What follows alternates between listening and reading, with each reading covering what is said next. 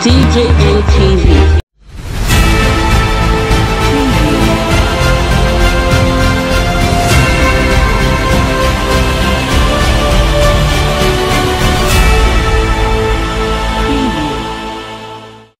Hey guys, welcome to another exciting edition of DJ MTV Daily News Update.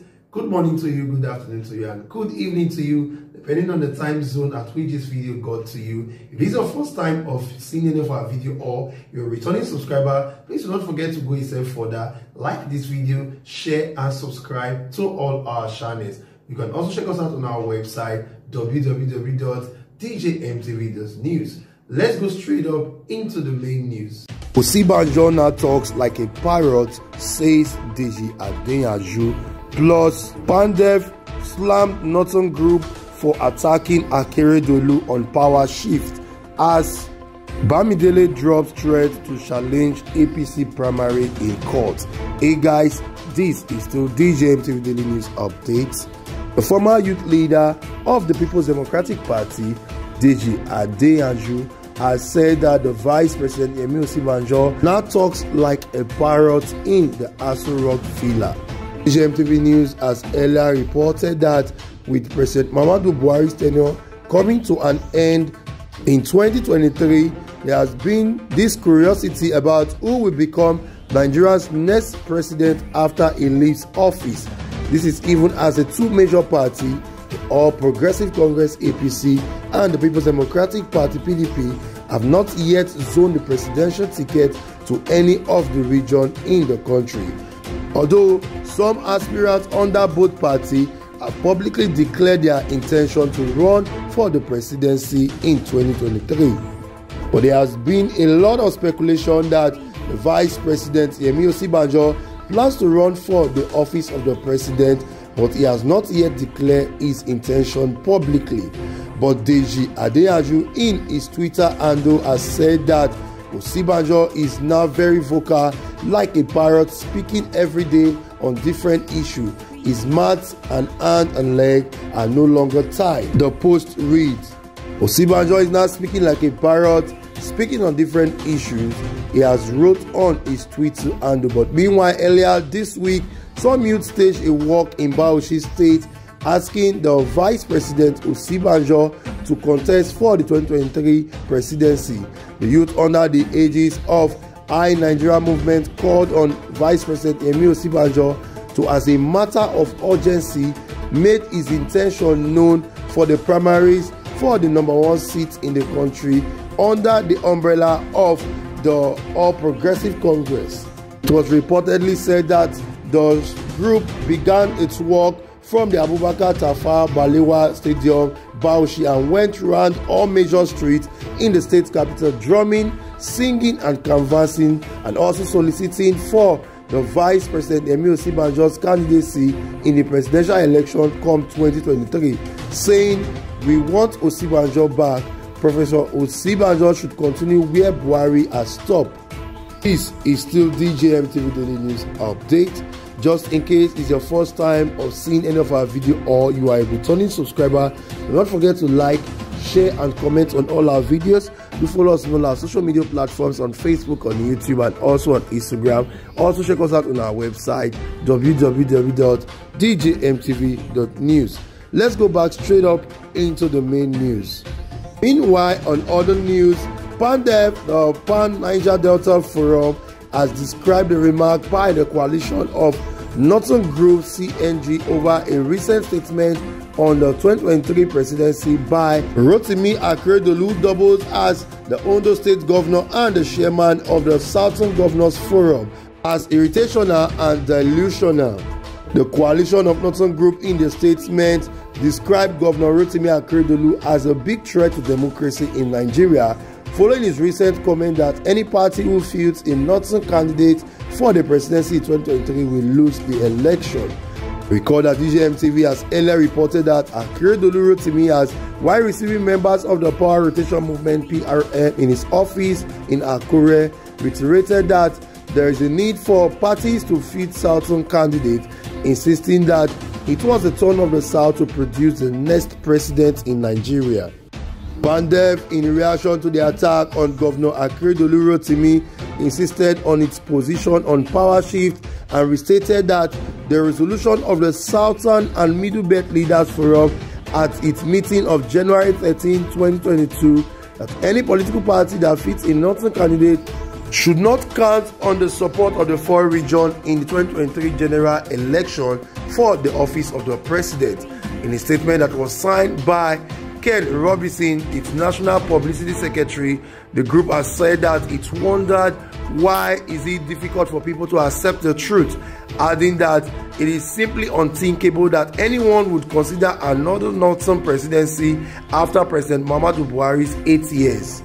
The secretary made it clear that organizations like the so-called coalition of Northern groups seems pathetic about the peace and unity and stability of Nigeria, and according to Pandev, they have by their utterances presented themselves as assemblage and unpatriotic individuals who perhaps benefit from the inglorious going on in the country.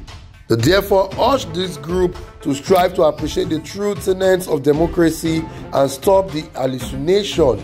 The North should not and cannot retain Nigeria's presidency beyond 29th May 2023 in the interest of national unity.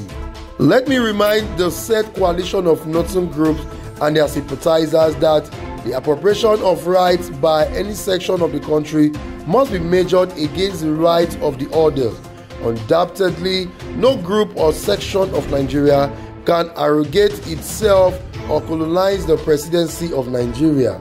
This is still DJ MTV Daily News Update. Meanwhile, on other news, the senator representing Ekiti Central Senatorial District of Ekiti State and a governorship aspirant in the recently concluded All Progressive Congress APC primary, Opeyemi Bamidele, has said that he will not be challenging the victory of the party's candidate, Mr. Biodu Oyebanji, in the court for the sake of the unity and cohesion of the party APC. It has been reported by DJ MTV that Senator Bamidele has shortly after the primary, which he boycotted alongside 6 other aggrieved aspirants, vowed to challenge the outcome of the exercise, alleging that the Governor Abubakar Baduru-led APC committee brazenly manipulated the APC primaries.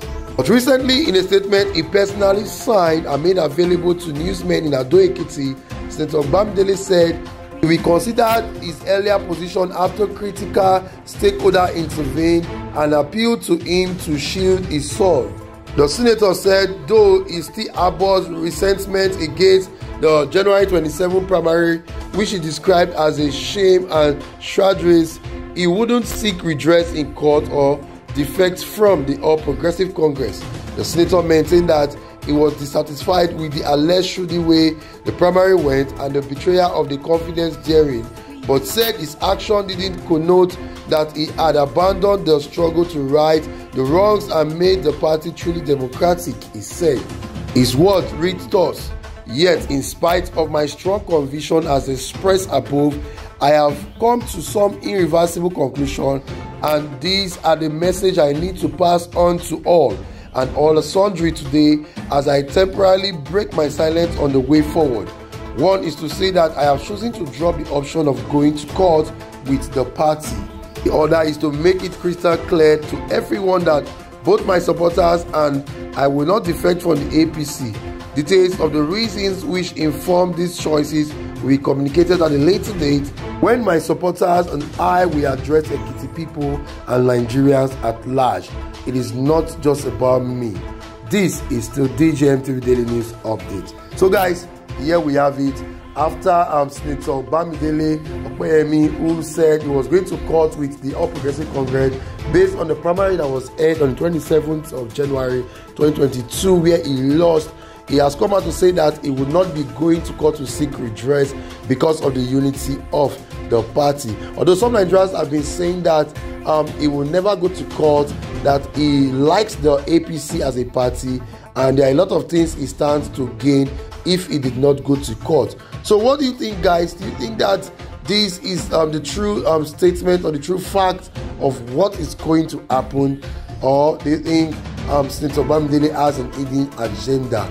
We also saw the Pandef who has come out to say that the coalition of Northern Group are not democratic for blasting Governor Akeredolu over a statement when he said that power must be shifted to the south after President Muhammadu Buhari. But this issue has been lingering for a very long time. But what do you think, guys? Do you think that it is the right thing to do when Governor Akeredolu said the power must change hands and come to the southern part of the country? What are your thoughts and comments? Drop them in the comment section below. Thank you for staying with us till the end of this video. And as a way of reminder, we are also on Instagram and on Facebook at DJMTV. Also, you can check us out on our website www.djmtv.news. You can also place your advert with us at DJMTV and be rest assured that your business would get to the desired market.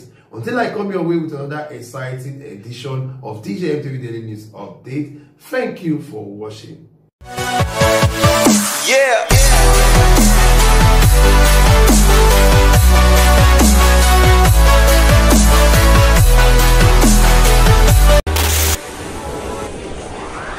DJ ATV.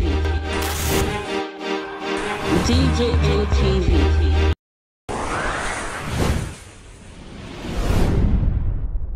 Fulani people don't say no, they don't like us.